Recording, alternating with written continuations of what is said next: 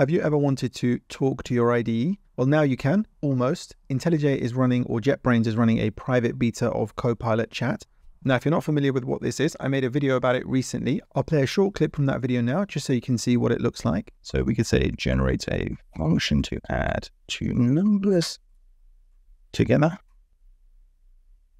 Okay, and as you can see, it's generated some code and it's given a couple of different examples. Now, let's say we wanted to use this piece of code. You've got the option to copy it to your clipboard. You can insert it at your cursor. So if I just select that, you can see that it gets inserted there. We don't want that, so I'll just undo that. And you've got a couple of other options here. So if you've got a terminal command, you can just execute that straight away in your terminal. All right, so the next thing you can do is you can type / and then you get a bunch of topics that come up, and you can use these as shortcuts to do various things. So I can just hit explain and hit enter, and it will start trying to explain the code.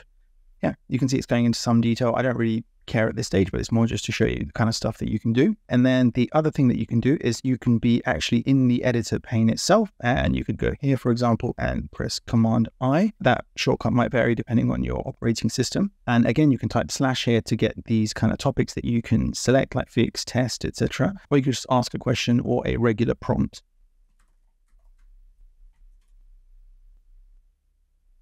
So if you want more info about how CoPilot chat works and its various features, then do check out that video. But this video is to let you know that if you have JetBrains IDEs like IntelliJ, PyCharm, WebStorm, Android Studio, and others, and you have a paid CoPilot subscription, I know they say that the best things in life are free, but unfortunately there is not a free version of CoPilot, so you really do need a subscription to be able to use these features. But if you do have the paid version, then you can now opt into the private beta from the CoPilot chat window in your IDE. Once you click that button, you'll see a screen like the following, which means you're now on the wait list. So you can just wait for the email notification to come through before you can start using it. Now, although I was on the VS Code private beta, I've not got access to the JetBrains private beta, but I would be surprised if it's very different to what we've already seen in the other video, the VS Code video. But if you have managed to get access to it and have been using it, it would be great to hear your feedback in the comment section below. Do you like it? Is it good? Is it something that you would continue to pay for? Or does it feel like it's not really that useful? All right, so that pretty much wraps up this video. I'll probably make another video if I do get access, so make sure you subscribe if you want to be kept up to date with the latest tech tutorials and industry news. And thank you for watching.